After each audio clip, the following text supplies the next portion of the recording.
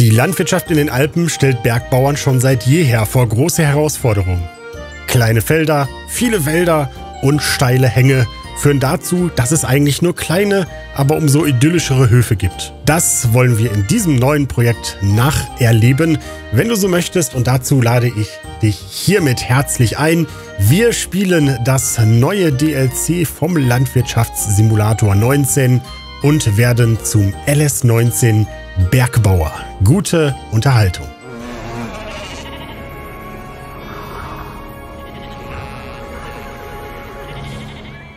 Hallo und herzlich willkommen in Erlengrad in den Alpen. Guckt mal, wie cool das hier aussieht. Ja, wir hatten ja schon länger mal, ich glaube, wir hatten im Livestream, hatten wir es auch mal probiert, in einem Gebiet Landwirtschaft zu betreiben, wo es dann wirklich richtig schöne Steilhänge gibt, wo die Karte sehr, sehr detailliert ist und wo der Basel sich zu Hause fühlt. Jetzt ist es soweit, der Alpine DLC ist da. Wenn du diese wunderschöne Map also auch spielen möchtest und die Fahrzeuge, die dabei sind, Link in der Videobeschreibung, damit unterstützt du natürlich mich und meinen Kanal und guckt euch mal an, wie detailliert hier das Ganze gestaltet ist. Das werden wir uns natürlich hier näher anschauen und da freue ich mich schon drauf und würde mich freuen, wenn du mit mir gemeinsam dieses kleine Schmuckstück hier dann auch betreiben möchtest als Co-Farmer oder so. Ja, ich will ganz kurz zeigen, was wir schon als Maschinen haben. Und da haben sie diesmal das wirklich so gemacht, dass sehr viele der Sachen, die wir hier sehen, auch schon eben Teile des DLCs sind. Unter anderem haben wir hier den Lindtrack 130, der gehört uns schon. Ja, den Regentrag, der SK50 Elektrik. Und damit das erste elektrisch zu ladende Fahrzeug. Und der gute alte Bührer ist zurück. Und von Happy haben wir hier also einen etwas größeren Rasenmäher, wollte ich gerade schon sagen. Eine der Signature-Marken, die in diesem Add-on dabei ist, ist Pöttinger. Ich wusste gar nicht, was die alles haben.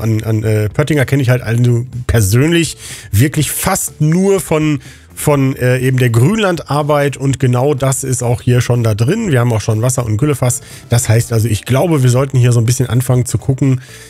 Ah, hier, Elektroladestation natürlich. Brauchen wir da natürlich auch, klar. Und ein alpines Farmerhaus. Warte mal, das müsste ja dann hier. Ach, guck mal. Können wir da auch reingehen? Zumindest können wir drum rumgehen. Hier wohnen auch ziemlich viele Familien. Also nicht nur wir, sondern hier wohnen insgesamt 6 Familien im Haus. Ja, warum nicht? Ist ja vielleicht dann so Ferienwohnung, aber da kriegt man eher seltener Post, ne? So, wir gehen mal rein. Oh, geht nicht, okay. Ja, schade. Hier ist unser Rasenmäher. Okay, pass auf, Folgendes. Wir haben dann hier auf dem Hof eine kleine Kuhweide. Und mit klein meine ich klein. Das heißt, die müssen wir wirklich schön füttern. Aber rundrum gehört uns natürlich hier schon Grünland, wo wir dann auch arbeiten können. Sehr, sehr gut. Und was hier auf dieser Map, glaube ich, auch sehr stark im Kommen sein wird und wir dann vielleicht auch benutzen werden. Ach, guck mal, hier so ein kleiner Weg. Sogar hier mit Drainage. Ah, hier sieht schon schön aus, oder? Oh, guck mal da hinten. Das ist bestimmt Eisenbahnbrücke, so gerade wie die ist. Und ein Skilift. Wollen wir da hoch? Das müssen wir mal probieren, ob das geht. Ja, ich habe mich nicht spoilern lassen. Es gibt ja immer so diese im Wochenrhythmus oder so, diese Factsheets und Videos, 15 Minuten lang, wo über 2 Bilder gesprochen wird. Die habe ich mir nicht angeschaut, sondern ich möchte mit euch gemeinsam hier dann wirklich, ja, frisch, fromm, fröhlich, frei ans Werk, würde ich sagen. Und dazu würde ich sagen, wir starten direkt mal damit, dass wir unsere Kühe füttern. Da müssen wir erstmal gucken, was wir da brauchen. Wir haben ja schon gesehen, ein Wasserfass. Ach, guck mal, diese kleinen, weißt du, diese kleinen Hütten auf den Feldern dann auch. Ich bin mal gespannt, wie schief das dann hier wirklich am Hang wird. Ich habe da, als ich Kind war, schlechte Erinnerungen dran. Aber ich saß mal auf dem Seitensitz von unserem Fendt und dann saßt du am Hang dann so, dass du gegen die Scheibe hinten gedrückt wurdest. Du sitzt ja dann 90 Grad zur Windrichtung, wollte ich gerade schon sagen, zur Fahrtrichtung. Guck mal hier. Track, und dann haben wir hier auch ein kleines Frontmähwerk schon. Und dann haben wir hier den guten Lindner 130, nehme ich an. Und dann haben wir hier den guten alten Bührer. Da kann natürlich auch was tun. Der ist natürlich nicht so schnell, aber hier für auf dem Hof so Sachen zu erledigen oder so ist ja wahrscheinlich nicht schlecht. Rotbunte und schwarzbunte. Ich weiß, glaube ich, gar nicht auswendig, deswegen Vorsicht, was ich jetzt wieder behaupte, aber Schwarzbunte sind, glaube ich, gar nicht so verbreitet in den Alpen, oder? Keine Ahnung. Erstmal müssen wir Wasser füllen. Gut, das machen wir mal. Suchen wir uns erstmal einen Trecker aus. Ich glaube, da reicht doch der kleine Bührer, weil der muss ja nur das Wasserfass ziehen. Machen wir so wie im LS19, komm. Ja. Dem ganz alten Trecker dann am Hof. Und dann schauen wir mal. Ja, und die Modelle sehen auch ganz ordentlich aus. Relativ viele Details hinten dran. Kleines Silo haben wir auch. Okay. Würde dann offscreen, würde ich dann auch wieder so ein paar Kurse einfahren. Für Cosplay, damit ihr damit nicht genervt seid und wir einfach nur spielen können. Ich denke, das ist in eurem Sinn. Da gucken wir mal, ob man das ziehen kann hier. Bei uns früher ging das. Also wir haben immer mit dem alten Trecker, wir haben ein ganz anderes altes Wasserfass gehabt. Ne? Wir hatten so ein, das war früher das alte Güllefass. Das haben wir dann zu so einem Wasserfass umfunktioniert. So, gucken wir mal, wo hier was ist. So. Ich habe das natürlich auch schon wieder vergessen. Guck mal, wie schön das aussieht mit den Alpen im Hintergrund. Herrlich. Ja, ich werde dann heute eventuell, ich weiß noch nicht hundertprozentig, aber wahrscheinlich weitere Folgen aufnehmen. Mit Plus könnt ihr das sofort sehen. Unterstützer auf Gadarol Plus. Vielen Dank für eure Unterstützung dort. Und für YouTuber ändert sich nichts. Also für YouTube-Zuschauer ganz normal ändert sich nichts. Da ist es wie gehabt, wie immer, so wie es immer war. Genau. So, lass uns mal eben kurz den Hof ein bisschen. Wir haben hier eine kleine Miste natürlich. Wir haben die Güllegrube. Wir haben hier so ein bisschen Wirtschaftsdingsweg. Ich wollte mir ja wirklich irgendwann mal wirklich angewöhnen, auch nur über die vormarkierten Flächen zu fahren, über die Straßen. Da stehen schon wieder die Milchkannen rum. Ach, die sind immer so schön mit diesen kleinen Milchkannen. Hier ein bisschen was, Gras ist noch im Trog drin. Dann würden wir hier die Tiere an- und abladen, wenn ich das richtig erinnere. Ist noch schon wieder eine Ewigkeit her. Ja, und hier vorne ist der Wassertrog. Dann würde ich sagen, den laden wir mal kurz auf. Und dann haben wir das auch schon mal erledigt. Sehr schön. Gut.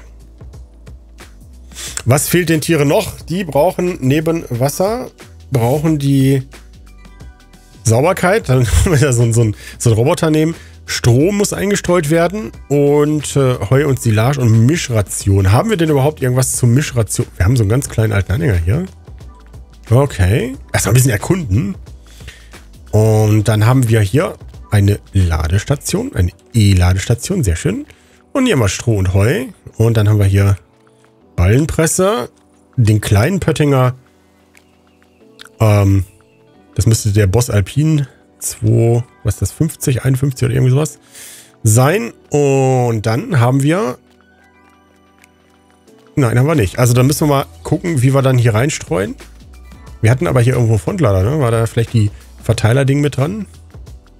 Ne, nur so. Und das ging ja, glaube ich, nicht, oder? Wie war das? Fahren wir mal den Lindner Probe. Ja, wie gesagt, der ist auch dabei im Alpine DLC. Und wenn ihr das erwerben möchtet, Link in der Videobeschreibung und mich unterstützen. Vielen Dank dafür. Wir nehmen mal erstmal hier. Ich weiß nämlich gerade wirklich nicht mehr, wie das war. So lange haben wir LS nicht mehr bei den Tieren rumgespielt. Wir hatten ja zuletzt das ÖKO-Projekt. Alle meine LS-Projekte habe ich euch auch mal in die Videobeschreibung gepackt. Da könnt ihr alle bisherigen LS19 Projekte mal so ein bisschen reinschauen.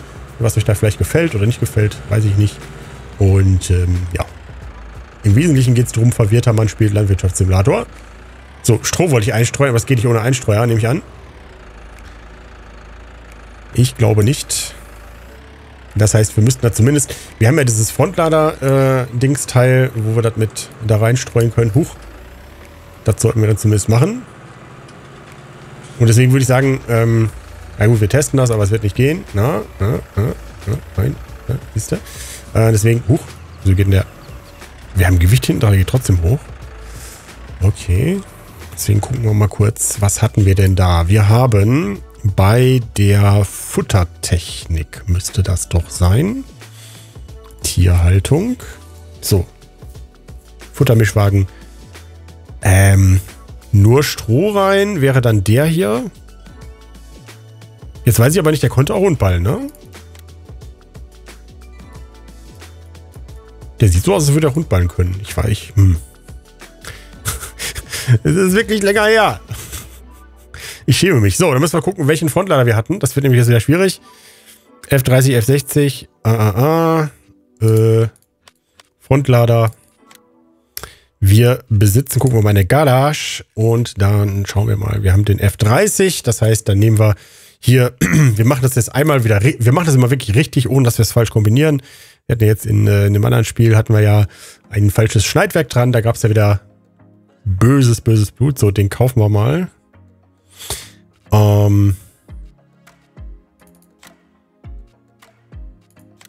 So, dann steht er beim Händler, da müssen wir erstmal den Händler finden. Und ich würde fast sagen, wir nehmen auch einen Futtermischwagen mit. Jetzt nur die Frage, nehmen wir den Kuhn oder nehmen wir den Silo King?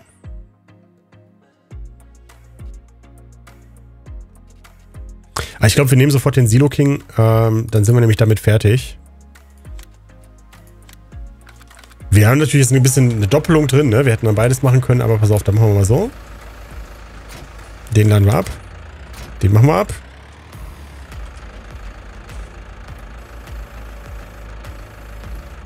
So.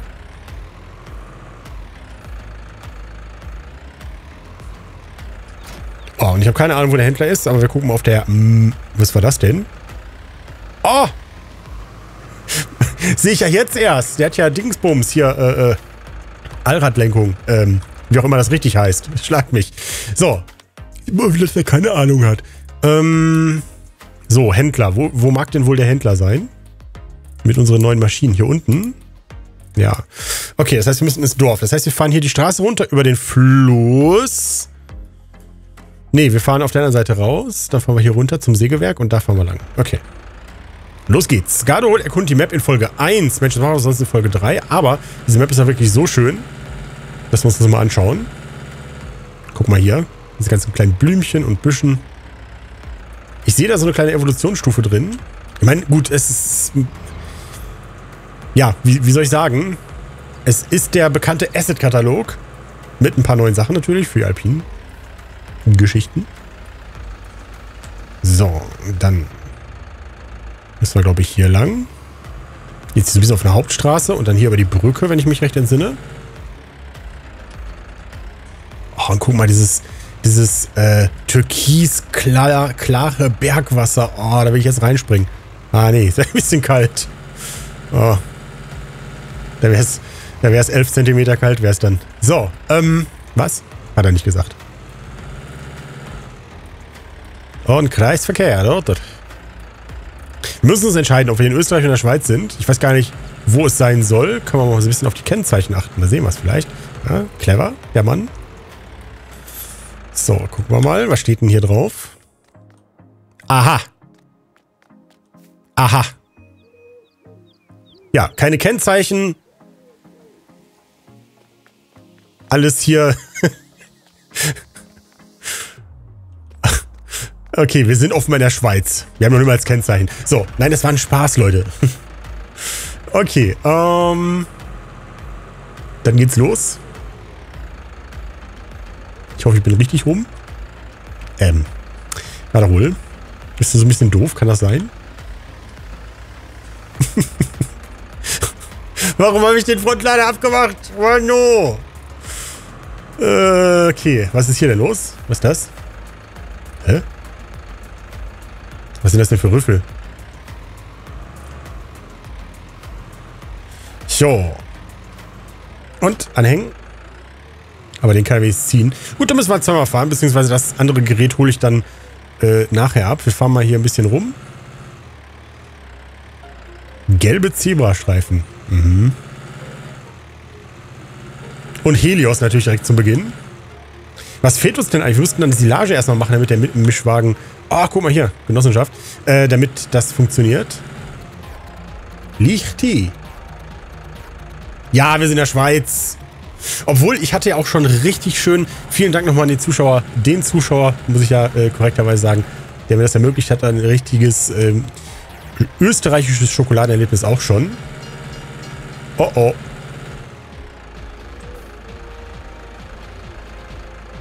Ach, schön. Eisenbahn. Gut, dann fahren wir wieder zum Hof. Ärgern uns, dass wir den Frontlader abgebaut haben. Und ihr habt das natürlich schon in den Kommentaren geschrieben. Oh mein Gott, da bist du doof. Gut.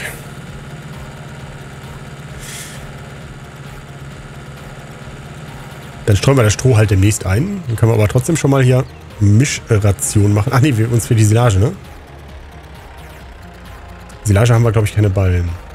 Nee. Pass auf, dann fahren wir den Mischwagen direkt hier vorne hin, weil der steht ja schön zwischen den Ballen und dem, wo wir das brauchen. Und da muss ich dann einmal doch nochmal hier einmal. Also, ich muss sagen, dieser Kuhstall gefällt mir übrigens nicht. Ihr seht das. Na, da stehen die Kühe, die stehen hier auf dem Beton drauf. Was ist denn das bitte? Das ist aber... Das ist ja nur mehr so ein Spaltenboden, ne? Also ich finde das deshalb ein bisschen merkwürdig, weil die kacken hier rein. Und es ist keine Möglichkeit, hier in der Flitsch oder so durchzugehen. Und auch kein Spaltenboden. Da bin ich jetzt doch etwas irritiert, muss ich sagen. Ja, und dann würde ich gerne Folgendes machen. Ich würde dann so mal ein kleines Silo schon mal machen und eventuell überlegen, dass wir dann ein paar mehr Kühe holen. Und wir müssen dann gucken, wir haben 44.000 noch, ob wir ein kleines Feld bekommen, wo wir auch schon mal ein bisschen was anderes machen können. Zum Beispiel Getreide ansehen oder so. Das Problem ist, dass wir dafür die Maschinen nicht haben. Die müssten wir dann leihen und das will ich ja eigentlich nicht. Das heißt, wir müssen jetzt gucken, wie wir aus dieser Nummer wieder rauskommen mit den Tieren. Huch. Nein, Entschuldigung. Wer schmeißt noch einfach ein Schild auf die Straße, Mensch. So Innenperspektive wollen natürlich auch welche sehen. Ah, oh, das leckt aber hier. Oh, was war das denn? So. Also das Umschalten auf die Ego-Perspektive, das ist irgendwie... Da hat er irgendwas.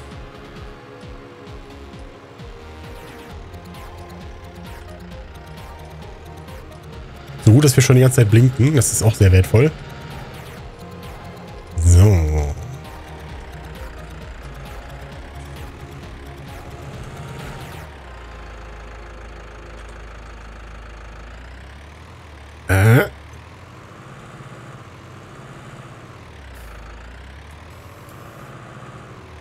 Warte mal, es gab einmal vorne, einmal seitlich, ne? Wie war denn das jetzt?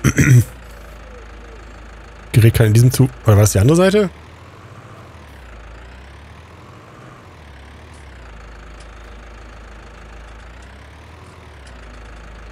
Die war es jedenfalls nicht. Ich bin verwirrt. Gadarol blamiert sich direkt in der ersten Folge, aber wir schneiden das nicht raus. So, hier gibt es die volle Experience sozusagen. Ah, der Trecker ist fast zu klein dafür.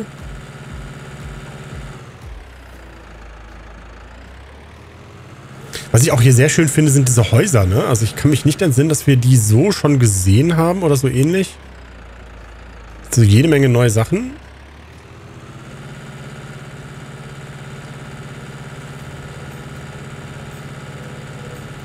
Ich muss auch nochmal den No-Camera-Collision-Mod hier drauf machen. Da wirst du ja wahnsinnig, wenn du nicht gucken kannst. Wobei das bei einigen Mods schon mal Probleme gibt, ne? Also ich weiß nicht, ob ihr das schon mal gesehen habt. Dann ist man, wenn man dann die eine oder andere Mod verwendet, dann hängt man irgendwie unter der Welt dann. Das ist natürlich kein Fehler des Spiels, sondern der Mod. So.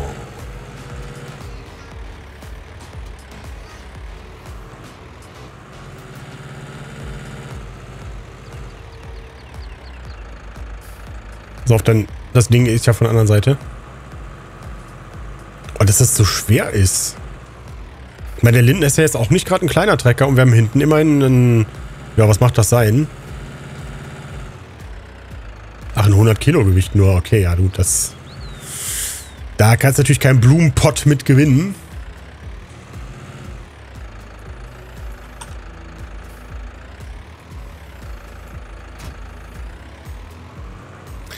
So, wir bräuchten jetzt eigentlich den Ballenspieß gar nicht, weil natürlich in dem Teil ist ja auch einer drin, nicht? Und die Frage ist natürlich, wie kriegen wir jetzt richtig rum da rein?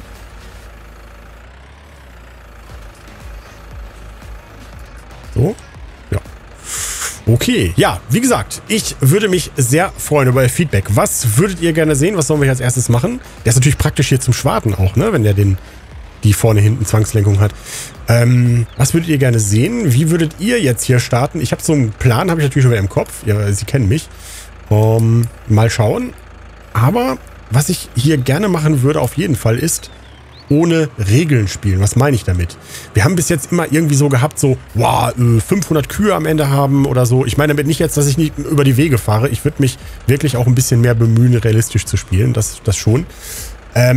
Aber ich meine damit, wir hatten sonst immer so, ja, wir wollen 500 Kühe oder wir wollen alle Felder oder wir wollen dies, das oder nur biologisch, ökologisch, wie auch immer. Sowas halt.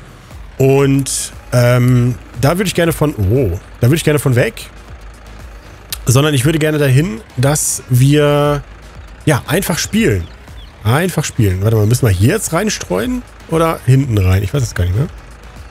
Hier nicht. Okay. Ja, das würde ich auf jeden Fall, weil ich glaube immer, dieses Ziel hat das Problem gehabt, das ist zwar schön, ne, aber ich würde mir das lieber pro Folge, dass wir immer in den Folgen irgendwas was vornehmen oder alle 2 Folgen oder so, ne, dass man so ein bisschen die Karotte am Stiel hat, wo man dann so ein bisschen drauf hinarbeitet und dann guckt, was kann man da Schönes machen. So, hier war es dann, ne?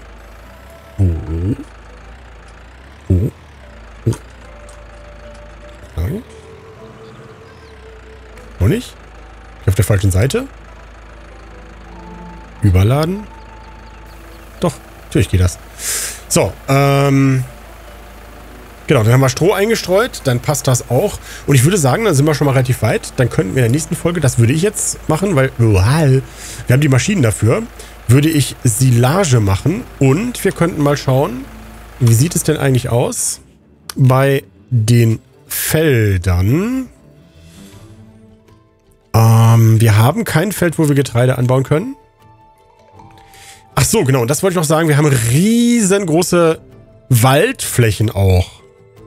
Hier, das wäre das erste Feld, was wir uns wahrscheinlich holen könnten. 93.000. Ja, auch schöne Schweizer Musik im Hintergrund. Erkennt man am RU. Also ich glaube, wir müssen mit der Forstwirtschaft wirklich anfangen. Aber wir haben auch keinen Wald hier. 285. 193.000. Also das hier wird wahrscheinlich das erste Feld sein, was wir uns da wirklich holen. Ja, und jetzt haben wir auch bei den Tieren, haben wir jetzt hier schön eingestreut. Da brauchen wir noch ein bisschen mehr. Krass. Wie viel brauchen denn die Tiere auf einmal hier? Was ist denn da los? Ja, und Mischration. Das heißt also wirklich, würde ich sagen, in der nächsten Folge, dass wir uns dann anschauen, wie wir ein wenig Silage machen. Wir haben ja dafür das Mähwerk. Ich habe jetzt gerade schon überlegt, ob wir uns dafür dann das größere Mähwerk holen. Aber ich glaube, wir müssen da wirklich ganz altherkömmlich mit dem Frontmähwerk und dem Ladewagen dahinter das machen. Oder aber wir mähen erstmal nur. Aber das ist natürlich auch ein bisschen zäh. Mal schauen. So. Warum leite ich das eigentlich hier ab? Wir können es direkt hier bei den Strohballen abladen. Verwirrter alter Mann. Ja, zum Start hier eine extra lange Folge. Dann sieht man auch, wie viel Bock ich auf das Projekt habe. Hoffe ich. Gut.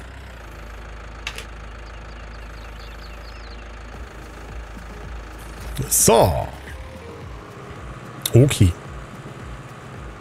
Ja, wir haben den Pechkanalwagen, genau. Wir haben... Ich glaube, es macht das Sinn? Ich überlege das gerade wirklich, dass wir erst mit dem Mähwerk da drüber mähen und dann schwaden, statt sofort mähen und alles in einem. Das hängt dann von den Breiten ab, ne? Pass auf, das gucken wir uns noch an und dann würde ich sagen, wir sehen uns dann danach, gegebenenfalls in der nächsten Folge wieder. Wenn du denn möchtest, würde ich mich freuen. Pass auf, wir haben hier, der Schwader 3,4, das Mähwerk 2,4. So, das bedeutet folgende logische Rechnung. Wenn wir jetzt mit dem Mähwerk mähen und den Ladewagen dabei haben, machen wir pro gefahrene Meter 2,4 Meter Breite. Damit sich das lohnt, dass wir schwaden, bevor wir mit dem Ladewagen drüber fahren, müsste der Schwader also rein rechnerisch und logisch mindestens die doppelte Breite haben, als wie das Mähwerk am dran sein. Hat er nicht, 3,4. Das heißt, wir werden dann wirklich Mähwerk nehmen, LKW sage ich schon, Ladewagen nehmen, dann gib ihm Lassion-Kapelle. Ach, guck mal die Landschaft an. Ja, und wenn du dir nicht schlüssig bist, wie ich das am besten machen soll, dann könntest du das Add-on ja selber holen. Link in der Videobeschreibung. Und es sind wirklich viele Maschinen dabei. Es ist auch wieder eine Map dabei. Und von daher gesehen würde ich sagen, Diesmal lohnt sich das auch. Und ja, damit unterstützt du natürlich auch meinen Kanal. Da würde ich mich sehr freuen, wie immer. Und wir sehen uns dann hoffentlich in der nächsten Folge wieder. Muss ich den eigentlich genau hier rein? Nee, ne? Das geht auch so, oder? Ach, mir fällt sogar passend rein. Okay. Gut, dann streue ich den Rest ein. Und wir sehen uns in der nächsten Folge wieder. Und da würde man ein bisschen Grünlandarbeit machen. Und vielleicht sogar, ich weiß noch nicht, mit 2 Maschinen lohnt nicht, ne? Ich hätte uns gesagt, Cosplay kann das ja auch. Oh. Aber was machen wir? Also, wir können das mit Cosplay natürlich dann irgendwann machen, wenn wir so weit sind, dass wir ja, mehr Helfer haben und auch das Kapital, um mehrere Helfer fahren zu lassen. Aber bis dahin, glaube ich, müssen wir wirklich das selber machen. Und wir müssen auch den Milchverkauf und sowas alles. Also das ist ja jetzt das erste Geld, was wir verdienen. Und klar, ne, wir können jetzt Kredit aufnehmen, die großen Maschinen und dann hier losfahren. Aber ich glaube, das passt auch nicht zusammen, Map. Ja. Gut, also, euch besten lieben Dank fürs Zuschauen. Wir sehen uns hoffentlich dann in der nächsten Folge wieder. Würde ich mich sehr freuen. Und bis dahin, danke fürs Zuschauen und auf Wiedersehen. Hier in LS19 Bergbauer.